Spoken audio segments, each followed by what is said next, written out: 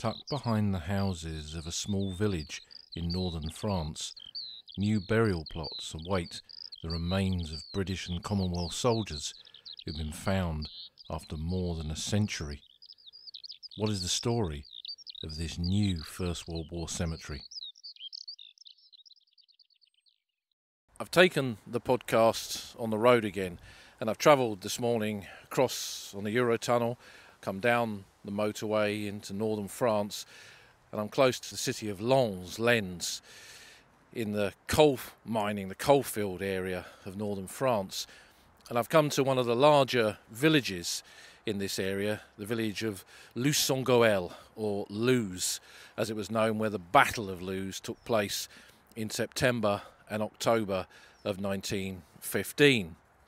The Battle of Loos was a kind of turning point in the war on the Western Front from a British perspective, because it was one of the first major British offensives of the war. The year 1915 had seen a whole series of offensives along the Western Front, Neuve Chapelle, Albers Ridge, Festubert, but this was a much bigger battle, and some of those earlier attacks had been hampered by the unavailability of artillery shells for the guns, but that had been changed and that had been overcome, and there was plenty of shells for this battle and plenty of guns and plenty of men as well, because this was a battle which for the first time on the Western Front saw large numbers of men of Kitchener's army, the new army, taking part in it. It wasn't the very first time that Kitchener's army went into action. That had been at Suvla Bay, at Gallipoli, in August 1915, when men from several new army divisions, like the 10th Irish and the 13th Western Division and the 11th Northern Division, took part in the landings there. But here on the Western Front, this was the first big battle in which sizable numbers of men from this new army, created in 1914 following that call of Lord Kitchener for 100,000 volunteers, and that first wave of those volunteers in 1914 were referred to as the first 100,000, and many of the units formed from them, including the 9th Scottish Division, for example, that was in the vanguard of the attack here in September 1915. They took part in this battle. And as I come into Loos British Cemetery, which is very much going to be the focus of this podcast, I can already see the Scottish nature of this battle as I scan my way across the headstones and see regiments like the Royal Scots and the Black Watch and the King's Own Scottish Borderers and the Highland Light Infantry amongst the many Scottish regiments represented in this burial ground. So Loos was an important turning point, but from a perspective of more than 100 years, it's perhaps one of the more forgotten battlefields and battles of the First World War. I've called this part of the old front line the Forgotten Front for many, many years. When I did my first website all those years ago in the late 90s, I had a whole section on there called the Forgotten Front, looking at this ground between Armentières and just north of Arras, including a lot about Loos. And I know many of you are still waiting for it, but my book on walking the Forgotten Front is still in preparation. It's almost finished, and when I get a spare 5 minutes, whenever that will be, I aim to finish that off. But this area does not get anywhere near the level of visitors, and it's not because it's not an important and significant cemetery or battle.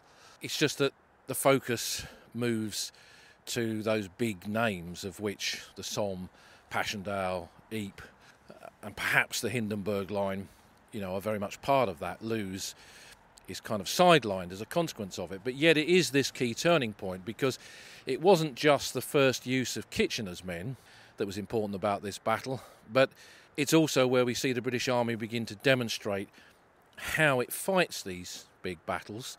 In this case, it doesn't exactly lose it, but it is a battle that cost them dear in 1915. There's over 20,000 names on the Loos Memorial. It covers the whole war in this sector, but a very high percentage of those are men who fell in the 1915 battle. And there is a whole series of cemeteries scattered like those beacons of the Great Wars, I often refer to them as, across this flat landscape of the coalfields of northern France that bear testimony to the fighting here in 1915. But it's important as well because it also saw a change in command. Sir John French was the commander of the British Expeditionary Force when the Battle of Loos began, and the failure of Loos to achieve a breakthrough, it was a three-pronged offensive, the 25th of September 1915, when this battle began, with the British attacking here at Loos, the French at Hill 145 and Souchez, near Arras, Vimy Ridge we'd call it, and also in the Champagne. And the idea was to rupture the German lines in three separate places, and a joint offensive on that kind of scale in three very different geographic areas was probably impossible. But it resulted in Sir John French being sacked and a new commander-in-chief appointed, which was Sir Douglas Haig, and he became the commander for the rest of the war, for the armies on the Western Front, the British and Commonwealth armies on the Western Front. So it's an important battle in so many ways.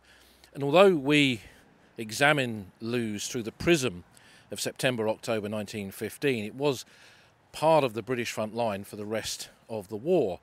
And although there were no battles on that kind of scale again, really, for the rest of the conflict, there was lots of day-to-day activities of trench warfare.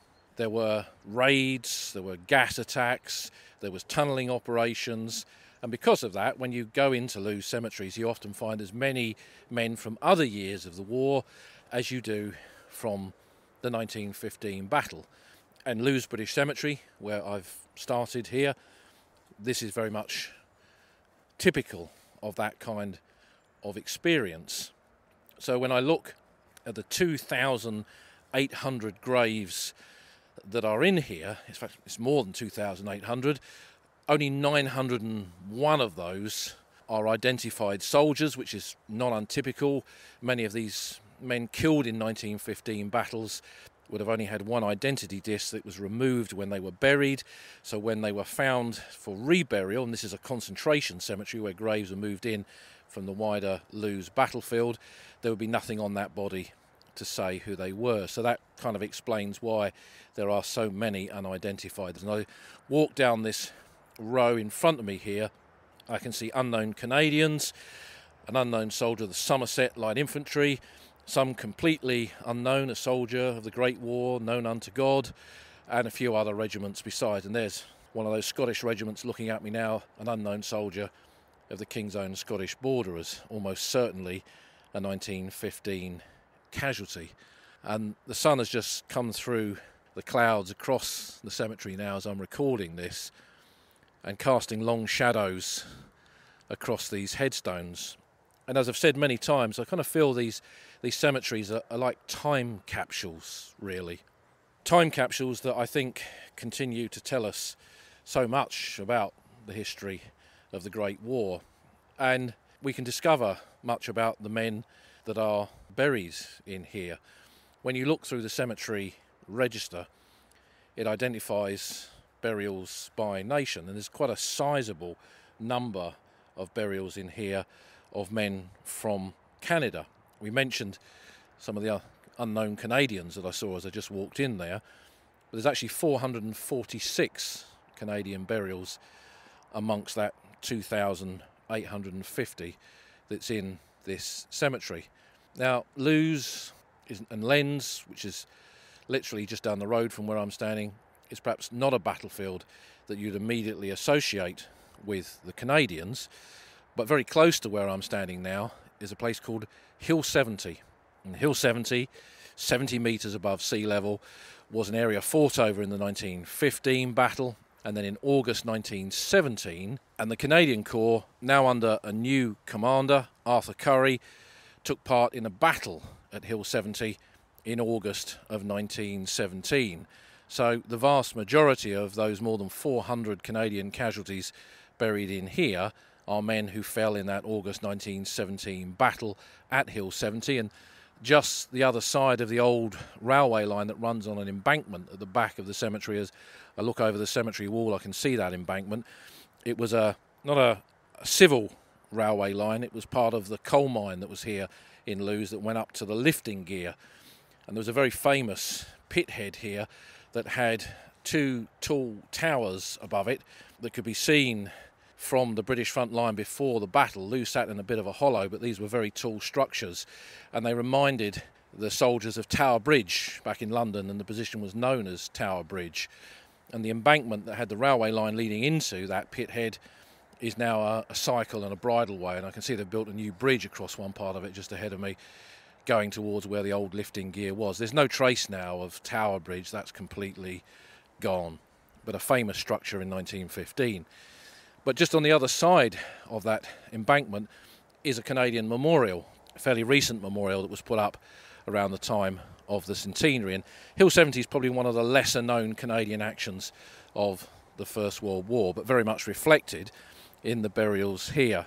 As I walk up into plot 3 of this cemetery, there's 3 entire rows, A, B and C, which are dominated by August 1917 and the Canadians that were here.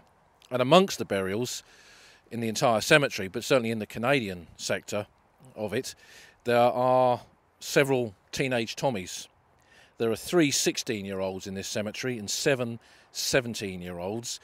And of the 3 16-year-olds, 2 of them are Canadians who fell at Hill 70, including Private Harold Lake of the 75th Canadians, who fell on the 15th of August 1917, age 17, and he was from Ottawa in Canada. So like I say, these time capsules of the Great War, which these cemeteries are, can continue to tell you so much about the subject. And while I say that, I've just walked up alongside the grave of a British soldier here, Corporal Harold Francis Pocock of the Queen Victoria's Rifles, who died on the 16th of October 1918, aged 28. So that was in the final battles around Loos, as the breakout and liberation of Lens took place at the very end of the First World War.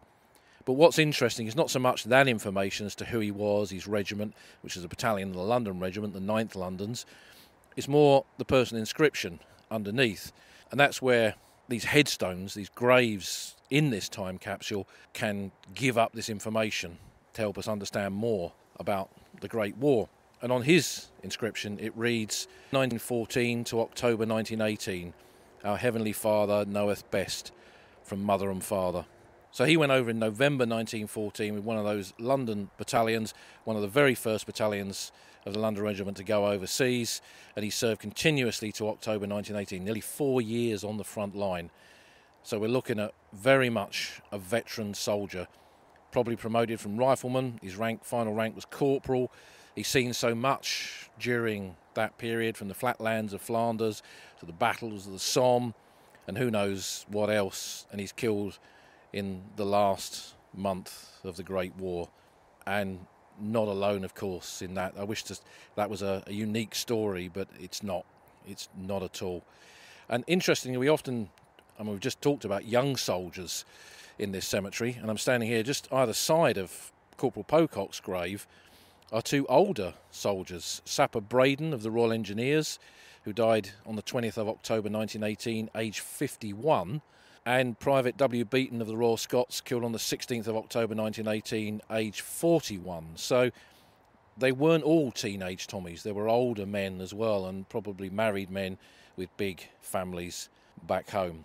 And I guess this is what I kind of mean really about these being time capsules, is that even just by looking at a few graves, you can begin to unpick some of the stories and some of the complexity really of understanding the depth of the First World War and how it affected British society and wider empire Commonwealth society with these losses. Now, I've come here to Loos British Cemetery for a number of reasons. Firstly, it's a cemetery that I've been to many times before. As I mentioned, I was here for a ceremony for the centenary of the Battle of Loos in September 2015. But I came here back in the 1980s for the very first time because one of the veterans that I knew then, I'd been to see on many occasions have become very good friends with him, who I've mentioned many times on this podcast, Malcolm Vivian. He had been here with his siege guns, 96 Siege Battery, in 1917. And his siege battery unit had been attached to the Canadian Corps. So when they moved over and took over this sector around Lens, it was Malcolm's guns, one of the British artillery units attached to them, that helped them in the defence of their positions in this sector. And then when the attack on Hill 70 went in, they gave them fire support. And I think pretty sure that his unit had also assisted them in the fighting at Vimy in April of 1917. The Canadian Corps obviously had its own siege artillery, it had its own Canadian field artillery, but Sir Julian Byng, who was the commander of the Canadian Corps for the attack at Vimy, had realised that he needed even more artillery assets to assist with these bombardments, so had brought in a lot of British gunners, particularly from heavy artillery groups that had siege batteries with 6-inch, or in the case of Malcolm's unit, 9.2-inch guns to provide heavy fire support. And I came here for a couple of reasons. Malcolm Vivian's siege guns were in a fire position for that 1917 operations here, and his battery position had come under fire, and they had the guns all set up ready to fire. The 9.2s had a shell that was put into the breech of the gun, and then a charge bag with the powder that would propel the shell through the barrel was then placed in behind the shell, and the breech closed, and then a lanyard was pulled, which then ignited a cartridge inside the breech, which ignited the powder and then propelled the shell out of the end of the gun.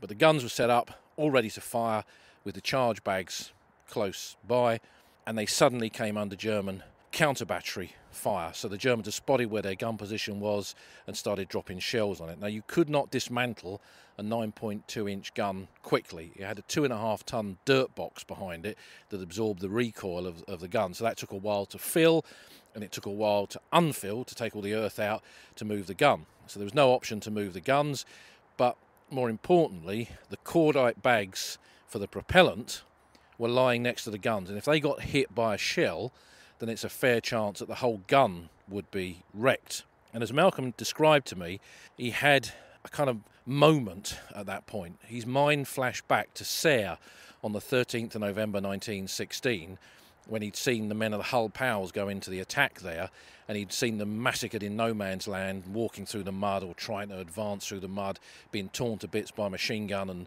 trench mortar fire and artillery fire.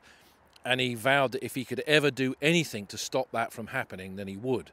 And he saw this as his moment, because the barrage that they were going to drop down for the Canadians was vital to their operations, and Malcolm wanted to make sure that they did their job. So to stop the gun being destroyed, he ran out in the midst of this artillery fire, and he picked up these huge cordite bags, and he carried them to an empty dugout and threw them down the steps to dispose of them. And that meant, although shells dropped near to the guns, none of the cordite bags exploded and none of the guns were damaged. And for that, he was awarded the Military Cross. Now, Malcolm was a very, very modest individual. And it took me quite a few visits and a long time to get that story out of him, because his Military Cross, I think it appeared in a birthday honours list, so there's no citation in the London Gazette for it. And it took a bit of cajoling, and there's a bit of detail in the privately published siege battery history of his unit, but he had the original recommendation that he allowed me to look at and read, and then he obviously told me more about that story himself. But these veterans wouldn't blow their own trumpet. They weren't those kind of men. And they were very modest about the things, particularly acts of bravery that they'd been a part of. So he tried to play that down. But I was a kind of determined interviewer, and I wanted to get the true story of what had happened, and thankfully managed to get that out of him. And I got him to write about it as well, because he used to send me all these letters running through his experiences. So that was one reason that I came here to Loos in the 80s, was to see where Malcolm had been. But I also came here because there were several men from his siege battery buried in this cemetery. And I came to visit their graves on his behalf. I mean, he remembered them being killed, but he wasn't sure where they'd been buried. And in fact, and I've just walked up to their graves now, there are special memorials along the wall of the cemetery. So they're men, there's no soldier buried underneath these headstones as special memorials. They're memorials to men known to be buried in the cemetery, but the exact location of their grave is not known.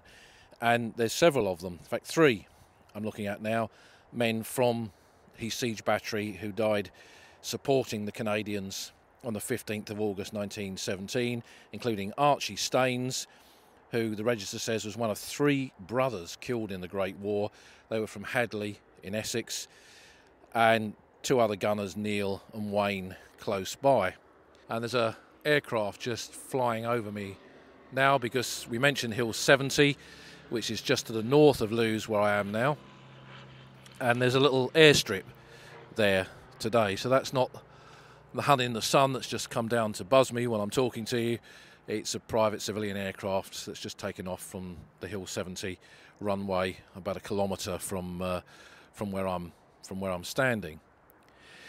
So I came here for that, and over the years I've made quite a few private visits for passengers who've travelled on leisure tours who had relatives buried in this cemetery. But these are not the reasons I've returned here today, although it's good to reminisce about that and good to remember Malcolm and the incredible contribution that he made to my understanding of the Great War. But it's because this cemetery now has a new extension, and a new extension that has created the latest brand new cemetery with men from the Great War buried in it. And that's what we're going to go and look at now.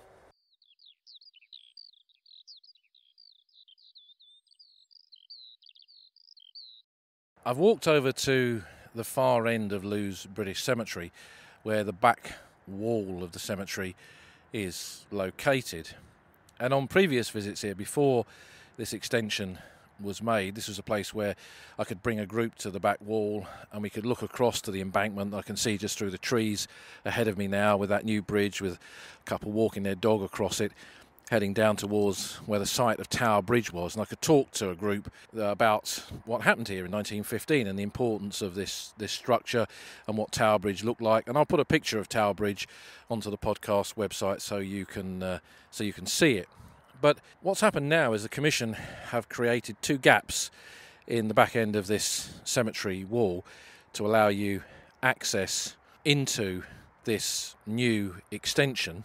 And I'm looking at what I can see by the kind of planting of the grass, 4 or 6 separate plots, potential plots of graves ahead of me, but with only one plot with a couple of dozen headstones in it. And I'm going to walk up there in just a moment to have a look at those graves. I've not been up previously to see them, and we're just going to kind of walk along them, and I'll give you my impressions of what I'm seeing there and kind of what this tells us about the nature of these new burials. But they've landscaped this site around me. There's several new Portland stone benches. They've planted some new trees along the edges, and again I'll take some photographs of this, and I can see a new gateway just ahead of us there for the Loos British Cemetery extension, with some wrought iron bronze gates attached to a walkway that takes you up onto the embankment that once led to where Tower Bridge was. And this is all part of a general kind of walking and cycling route within Loos itself. But the importance of what I'm looking at now is something I can't actually define. I can't tell you what is going to be in these plots. I can't predict what burials will be brought here. And you might ask yourself why, and this is pretty big, it's the size of a football pitch, if not bigger. Why has the Commission constructed a new extension like this? Why have they built essentially a brand new First World War cemetery? What is happening here to make this necessary? Well, there's a few things. In the city of Lens, there's a lot of expansion going on. And as I understand it, they've been building a brand new hospital complex here. And during the construction of that hospital in the last 2 years, 18 months, something like that, they've found a substantial number of human remains from the First World War, soldiers who were killed in that sector. I've heard all kinds of numbers for this. I believe it's well above 100. It could be nearly a couple of hundred soldiers that have been found during that construction work. The vast majority of them, as I understand it, are Canadians, which would make sense because where this hospital has been built is very much in the Canadian sector of 1917 when they were in action around Hill 70.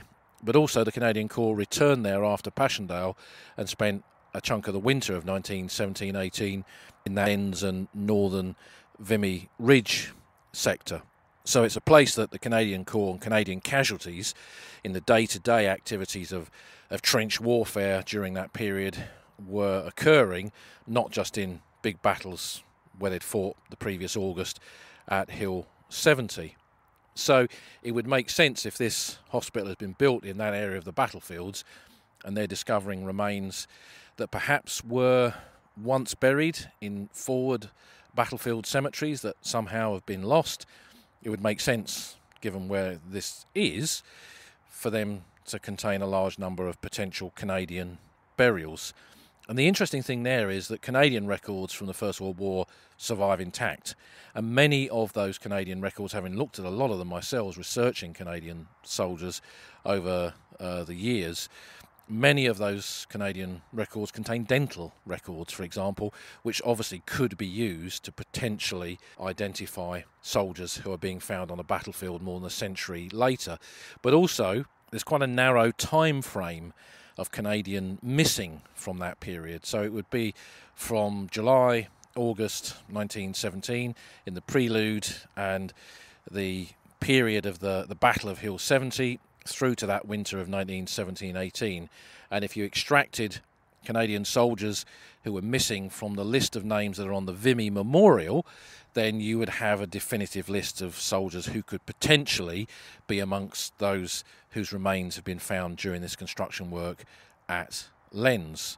Now, given that the Commonwealth War Graves Commission, along with the MOD war detectives and the Canadian equivalent of that, do a lot of forensic work to identify soldiers whose remains are found on the battlefields today, and that using modern forensic analysis and also DNA, they can potentially identify many soldiers that are found. And with a project like this, I believe they put out a kind of a call for the next of kin of soldiers who might be amongst those who fell in that area during that period to give DNA samples to see if any of them matched with the remains that have been found. But whether these men are eventually identified or not, they will be properly buried. And that's what this new extension is partially about. So what the plan here, amongst this series of, at the moment, vacant plots apart from one where there's these couple of dozen burials, what the plan is, I believe, is to then move in those remains once they are identified or not to be properly buried in this new extension.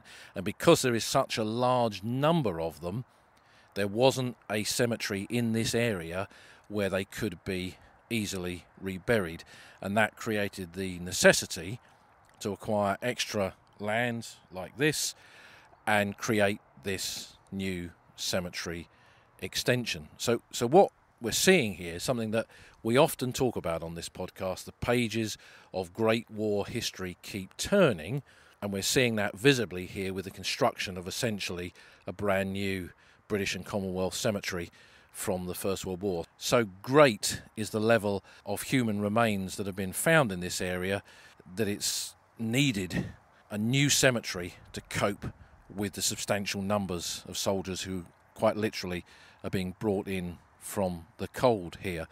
And I've no idea what percentage of those men will be subsequently identified, but using that work carried out by all those different agencies, then it could be quite high, which again is an incredible part of our continued understanding and our continual acquisition of knowledge, really, in terms of the history of the Great War. And those pages just always turning. So that's on one level. The work that's been going on here at Lens, construction of this new hospital, the necessity to have a place to bury the soldiers, most of them by the look of it Canadian, who were found in that area. And this is something I'm sure we will return to, because as that cemetery is properly created and this extension is added to, we will see the story of who those men were, where they fit into the story of Canada and the Great War and the Canadian Corps exploits in this area. We will see that unfold, and I'm sure we will return here to talk about that. But that's only one level of why this extension is here, because if you go back a few podcast episodes, probably a couple of seasons, I did a podcast about the Canal du Nord, and that's that big canal that runs from northern France down towards the Somme, and there's a project in hand to connect all that up, to widen that canal, to remove logistics transport from the roads and motorways of France and put them onto a canal to make them more eco-friendly. And that construction work, I think, begins next year and will go on for many years, creating this super canal, and a canal that already runs across those battlefields of 1917-18. Many of those battles of the Hindenburg Line were named after the Canal du Nord. And again, there's a big Canadian connection here, because the Canadian Corps, still under the command of Arthur Currie, fought some of its most important battles of 1918 in the Canal du Nord sector in those final offensives on the Western Front. So with the construction of that super canal, which is going to expand the width of that canal 2 or 3-fold, then you're going to see huge acreage, huge hectareage of land in northern France suddenly have construction work taking place in and around it, because they're going to have to build facilities for the canal around the canal itself. So this will mean that a lot of soil will be disturbed, and when that soil is disturbed, there's a very high chance of human remains being found. Now, it is impossible to speculate just how many soldiers might be found during the construction of that Canal du Nord super canal, but it could easily be in the hundreds, if not more. So when I look at the vacant plots just around me now, with the sunshine catching the top of the grass here, and again casting shadows from some of the small plants in here across this area of open land, one day this cemetery will almost be full of burials, and some will come from Lens and some will come from the Canal du Nord. There will be, I would guess, a very high percentage of those burials would have a Canadian connection, but I'm sure through the discovery of those human remains, through this ongoing understanding of the First World War that projects like this kind of bring into sharp focus, we will discover many, many incredible human stories of more than a century ago. So it's fascinating. You know, it's an empty plot, it's a vacant plot at the moment, the vast majority of the ground in this extension that I've walked into. But one day, soldiers who've remained buried beneath that landscape of the Western Front, that last witness of the First World War, as we've often described it, that witness is still giving up its secrets. And those secrets will be brought here to be honoured forevermore by the Commonwealth War Graves Commission in this brand new Great War Cemetery. So I'm going to walk up to the back of this plot now to go and have a look at those initial burials here and see what that tells us about what might be coming down the line.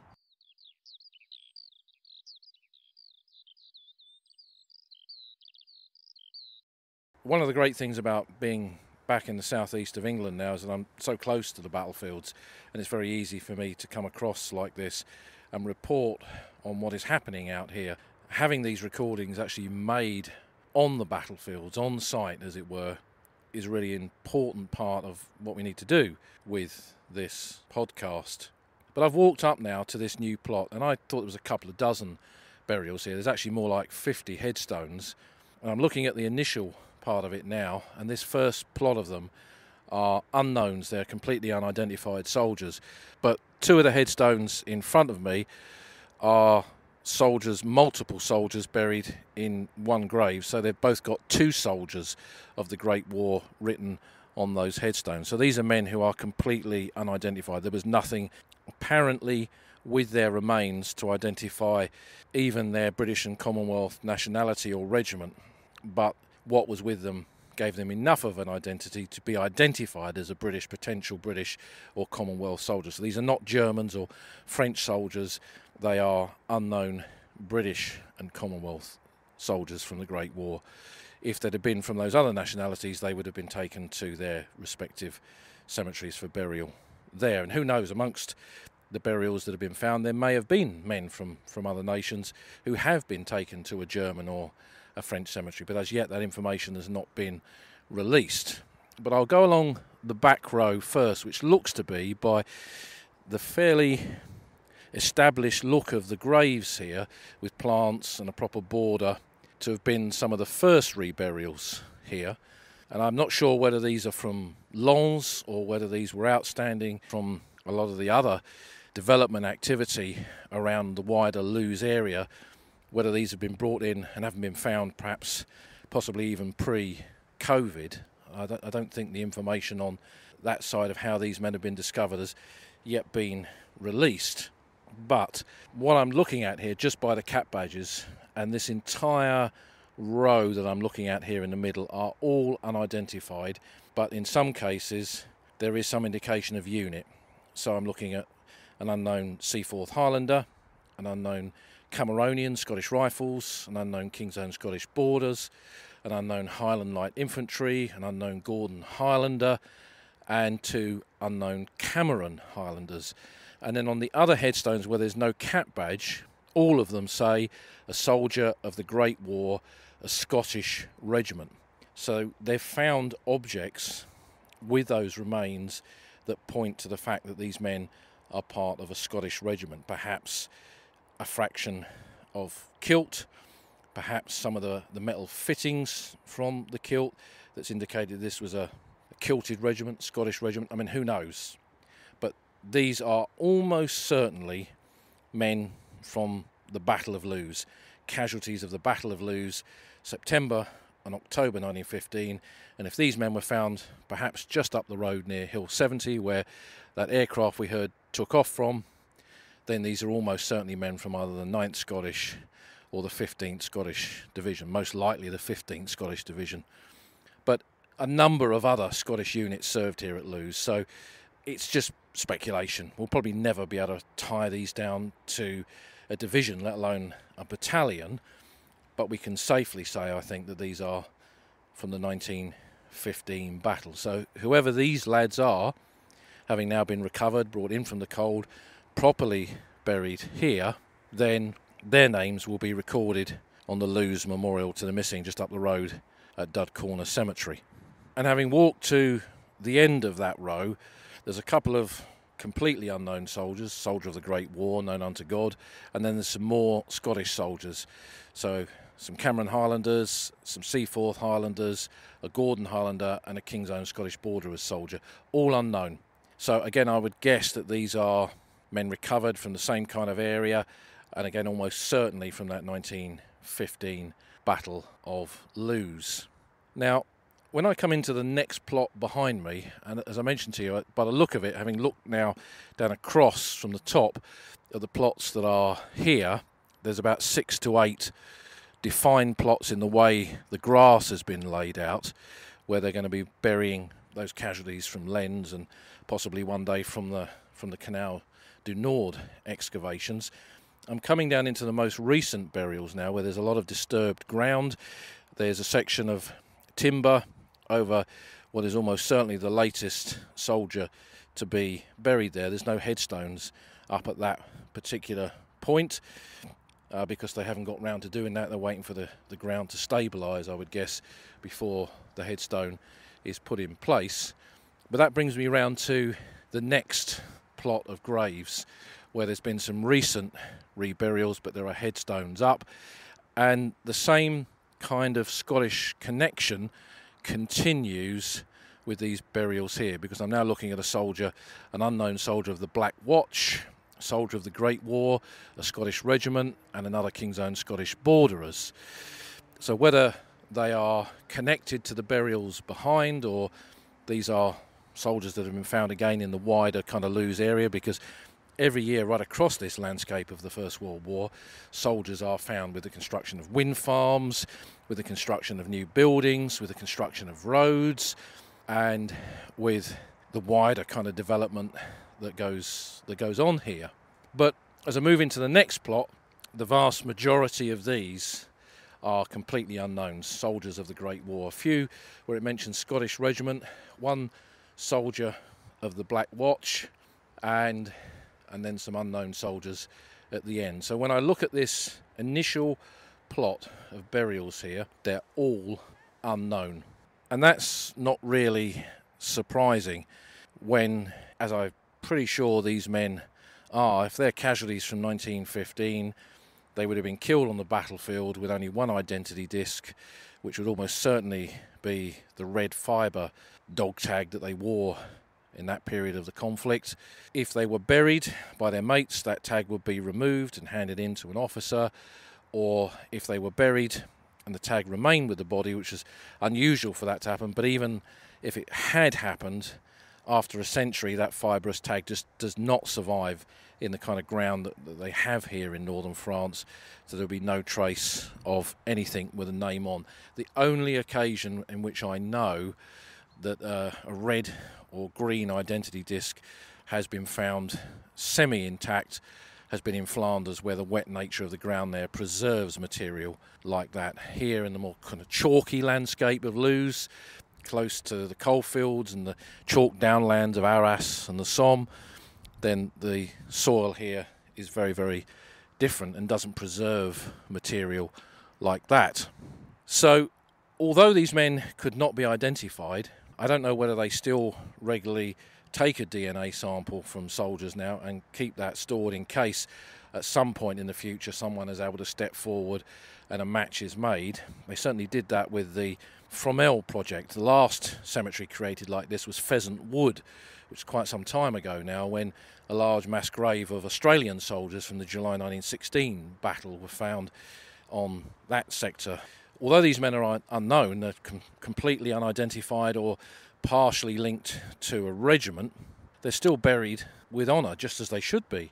And I think that is one of the great achievements of the Commonwealth War Graves Commission, that they honour these men irrespective of when or how they died, and even when their remains are found more than a century later, even if they can't be identified, they are buried here with honour and dignity in this new First World War British and Commonwealth cemetery. But these are, if you like, these are the advance guard. These are the first men to be placed here in this new burial ground, and they look now down across the vacant plots where further comrades will join them. Who knows what men will be brought here? Who knows what stories will be found with the burials that will be honoured here for all time? And when we come back in a decade, who knows what stories we'll be able to tell? But as we've said time and again in this episode, this is perhaps one of the most visible examples of how the pages of First World War history keep turning. The history of that war, unlike its very nature, is not static. It never exists in isolation. And the battlefields, the landscape, cherished and held these men beneath its soil for more than 100 years. And through circumstance, they have now been found and lie here, side by side, in this comrades' corner of this new cemetery. And it makes me reflect that no matter how many times, how many years, how many decades I spend walking this ground, each time I return here, I find something new. A new pathway, a new story, new long shadows across that old front line.